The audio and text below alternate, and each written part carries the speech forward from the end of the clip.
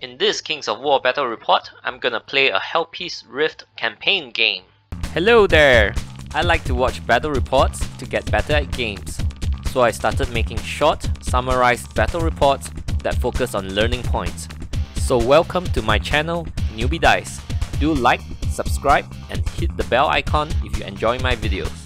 And welcome back. So it's been a while, guys. Well, basically I've not had as much time to record videos because I just have a new addition to my family. So I just leveled up and multi-class into a father, and I have much less time to make videos, but nonetheless I'll try to keep this going.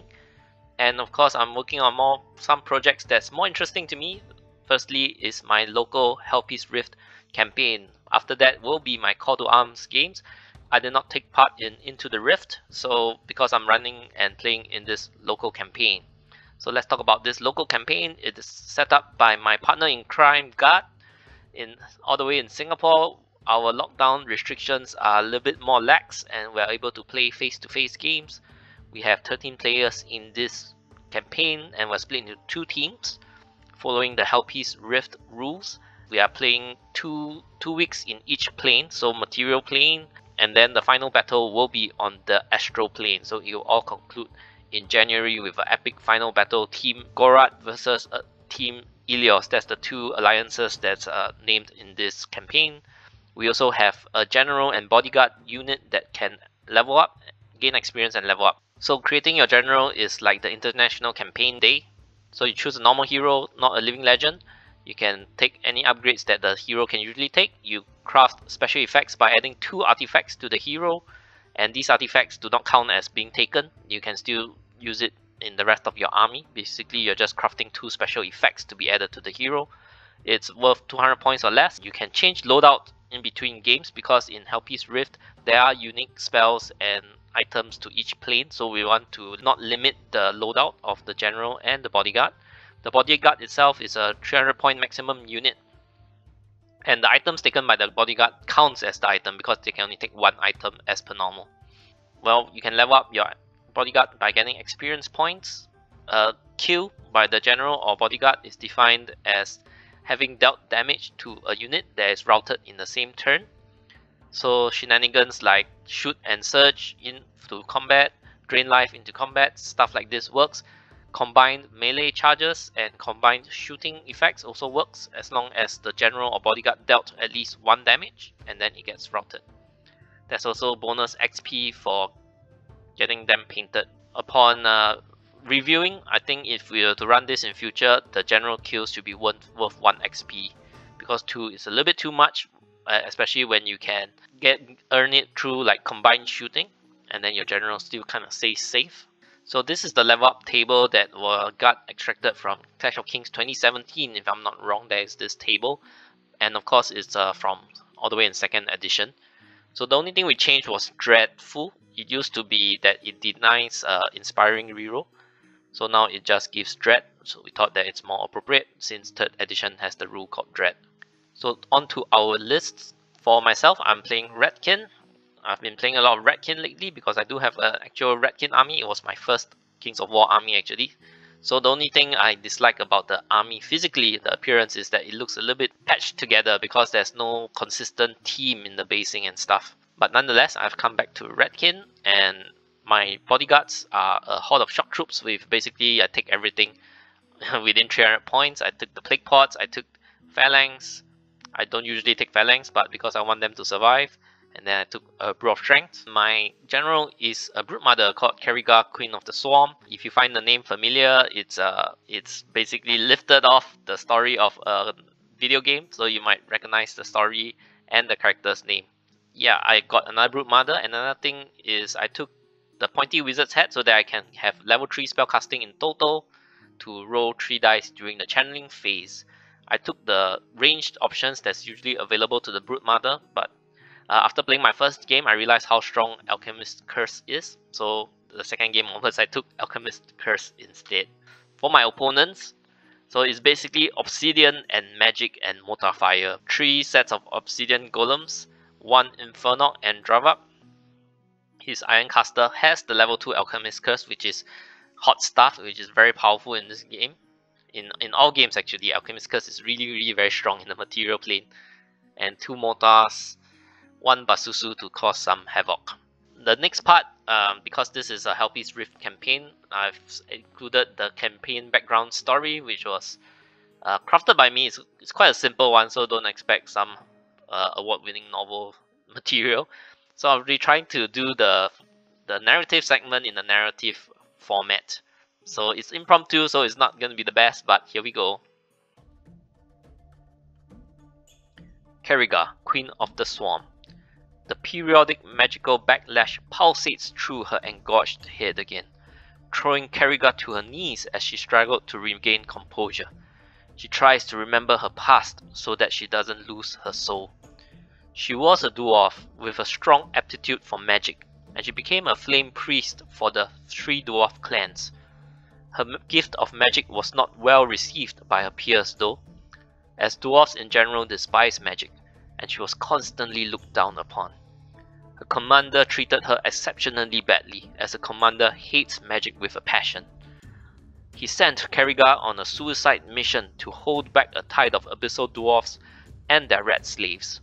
Kariga was almost instantly overwhelmed by the enemy and awaited her death. The Abyssal Dwarfs, however, had other plans for her.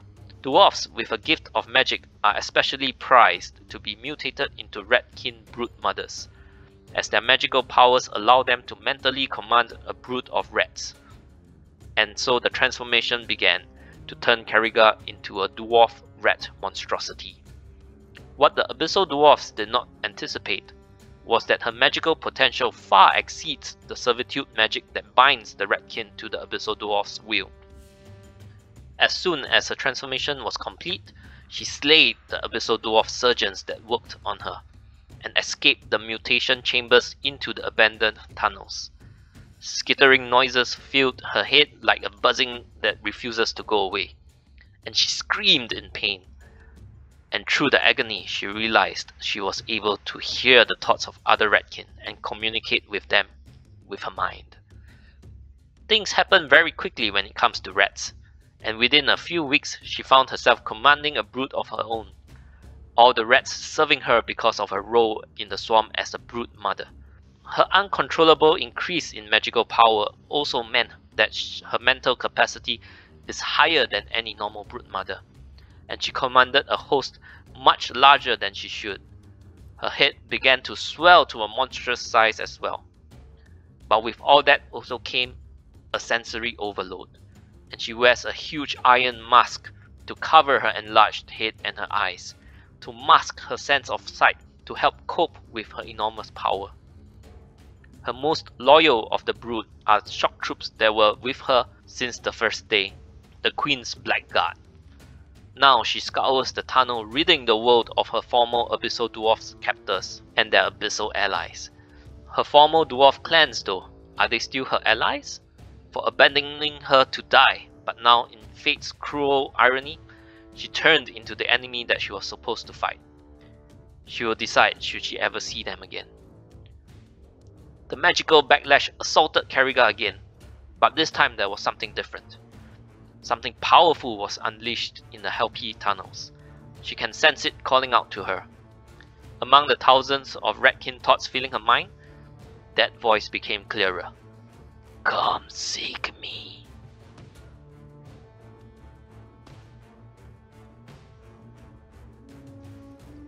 The Abyssal Dwarfs has occupied the Halpi Mountains ever since driving the 3 dwarf clans back through the cataract to the imperial lands of Abakar. The Iron Caster Dravik Dalkan has been leading a force to scour the remaining 3 dwarfs in the many mountain tunnels underground. But he is also drawn by an ancient magic emanating from deep within the tunnels and has been searching it out. He finally uncovered it in Crag Hut.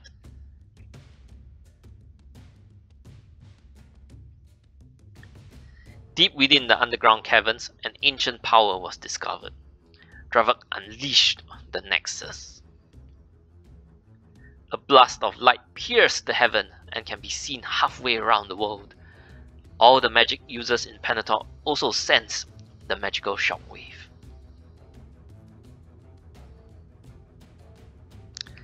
Factions are all mobilizing their forces to the Halpi Mountains to investigate, control, or destroy this nexus. Dravik wanted all the power to himself, but knowing that the entire world will be coming for this power as well, he has no choice but to form alliances to secure his position in Crackheart. Factions are all started to settle down on the fringes of the Halpi Mountains to form alliances as well. Alliances formed and dissolved just as fast, as factions find allies which their goals aligned, and they merge with or eliminate other alliances. Alliances are also changing constantly, filled with double-crossing and backstabbing. As the dust settled, 2 alliances remained standing.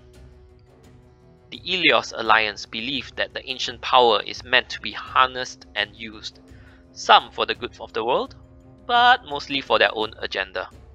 Dravik is the face of the Ilios Alliance, and with him is the ambitious Magni Blackheart. The Gorat Alliance are factions who are wary of any ancient power beyond their knowledge. They would sooner isolate it and seal it away for centuries more. Kariga, of course, wants vengeance on the Abyssal Dwarfs. Record of the Doskaro skirmish. The Red Slaves had rebelled, taking the sides of the Gorat Alliance. Those traitors, led by Kariga, Queen of the Swamp, have laid claim to the village of Doskaro, a vital position at the border between Lafenifag and the Rift. Magni Blackheart sets out with his army of golems, being tasked to quell the rebellion and take back the village of Doskaro. As Magni arrives, he noticed the traitor Red Slaves have already formed up a battle line, ready to invade the lands of the Abyssal Dwarfs, pushing them further away from the Rift. The 2 armies met at the border and prepared themselves for a bloodfest.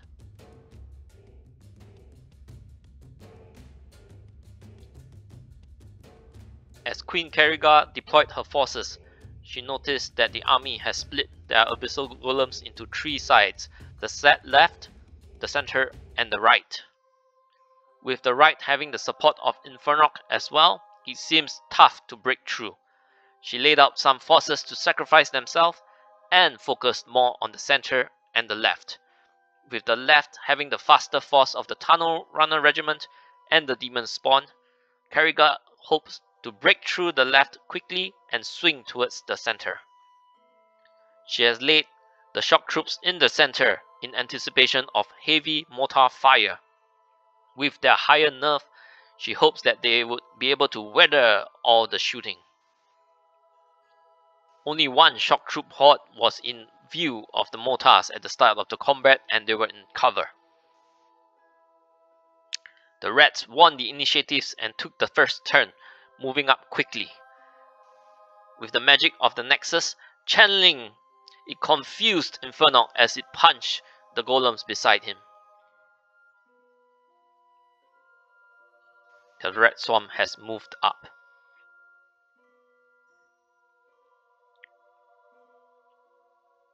On the Abyssal Dwarfs' turn, they laid magical fire and heavy mortar fire onto the Queen's Blackguard, dealing 9 damage. Next, Kariga commanded all the shock troops to charge, with the Blackguard attacking the Black Souls, while the Red Shock troops attacked at the Blackheart's elite, the lower Obsidian Golems. They dealt heavy damage but did not take out these 2 units. There's a regiment of shock troops ready to assist the Blackguard in taking out the Black Souls next round. On the left, because of the forest, the Reds have no choice but to push up into the forest to be able to see the lower Obsidian Golem, giving the lower Obsidian Golems the first charge. With their positioning, they are ready to flank charge the Golems in return. Over on the right side, Kariga pulled back the forces to try to delay Infernok and the lower Abyssal Golems as long as they can. The Demon Spawn is ready to fly to the center if it is not stopped.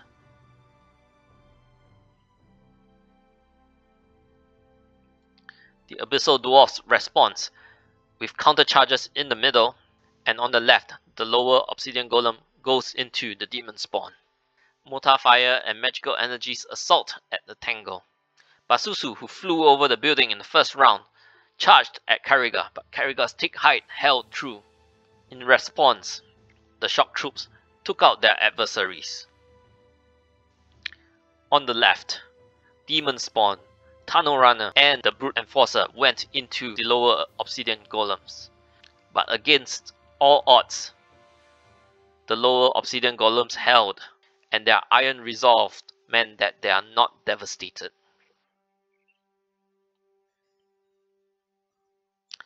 In their response, the Nexus channeled an enraging energy, and the lower Obsidian Golems took out the Demon Spawn.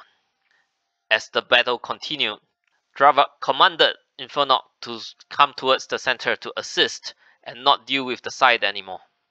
With Basusu attacking the red shock troops along with Infernock, the red shock troops fell. Mortar Fire and Magic took out the Black Guard. Over on the flank, Kariga tried to send the Brute Enforcer into the lower Obsidian Golems so that the shock troop regiment could run across to invade into the opponent's side. But the Brute Enforcer died in one round of combat, and the shock troops would not be able to make it. On the 6th hour of combat, Basusu dealt heavy damage to the central shock troop regiment. However, the shock troop regiments held, and the battle would have been won if not for the extension of another hour of combat. These shock troops would fall in the next round. Near the end of the battle is the Battle of the Mages. Magni Blackheart, on the 6th hour, channeled his strongest alchemist curse, tapping into the Eye of the Storm, wounding himself heavily in hopes of taking out Kariga. Kariga, however, survived the magical onslaught, and with the extension into the 7th hour of combat, she retaliated and drained the life force off of Magni, taking out Magni Blackheart. The battle, however, came to a stalemate. When the battle ended, Infernock and the lower Obsidian Golems have invaded into the Ratkin lands. While for the Ratkin, they had the Tunnel Runners, the Brute Enforcer, and Kariga herself invading the opponent's grounds. Magni's body was taken back by his followers, and his soul was imbued into an Infernox, and he is reborn for his next battle. So that was the battle report, and I'm sorry that there were quite a lot of pictures missing in between. But basically, I took out the shock troops. My shock troops took out the middle, right? But they both eventually fell to the black shock troops fell to magic and shooting, right? Because they already took 9 damage at the start. Although there's a bit of drain life and radiance going on, but with the heavy magical fire and the mortar, they eventually went out. Well, I popped the plague pots in somewhere in turn 2 when I charged in, so that the retaliation would, the counter charge would deal minimal damage. So after that, they still died to shooting, of course. And yeah, the red shock troops also died to the Infernock and what's it called, Basusu. But earlier on, they also took some damage from the lower Abyssal Horde that counter charged. So learning points, let's talk about this. So when I deployed my forces, I was ready to minimize damage from his war engines. The only targets for the war engines were the ones in cover. So at the start of the, as I deploy, I've already decided which side that I will want to push and which side I wanted to delay. I think that was still the correct choice and would have turned out better if not for the crucial snake eyes. So invade. When the scenario is invade, you need to push the opponent's side, right? And the opponent has strong shooting, so I'll try to go first if I win the initiative, right? If not, I will have taken some damage at the start, and then the red shock troops will have fallen even faster because they will take 1 free round of shooting. So Basusu is quite difficult to deal with. He's one of the best flying individuals in the game. He flew over the building in the first round, landed somewhere that I can't see, and then the second round charged in. I don't know if I could have prevented it. Sometimes if you try to, position yourself so that you can charge him if he charge a unit of yours, then because he's down in the middle of the board, he's got a lot of choices of who he wants to charge, and it's a little bit hard to guard against anyone that he wants to charge. So if you can, set up for a counter charge if he charges my Brood Mother, maybe he charged the Tangle instead, right? Then, so it's a bit hard to deal with. So sometimes I think just ignore and just push forward. Just take the losses. So I took quite a lot of War Engine fire, so maybe I should consider some War Engine hunters in my list. That's probably like, you know, individuals with flying and or on the mount, because the Ratkin mount I think speed 9, and then maybe you can take scout, things like that. And that's it. I hope this impromptu narrative style battle report is something that you like, and I'll continue covering this local campaign. The next game will feature the progression into the Abyssal Plane with lots of fluff as well. I posted some of this in Fanatics and KOW forum. You can check it out over there. And I'll try to link the campaign stuff in the description of this video. So if you'd like to run the campaign, maybe you can check it out. So if you enjoyed this, do like, subscribe, and hit the bell icon for notifications. I'll see you in the next video.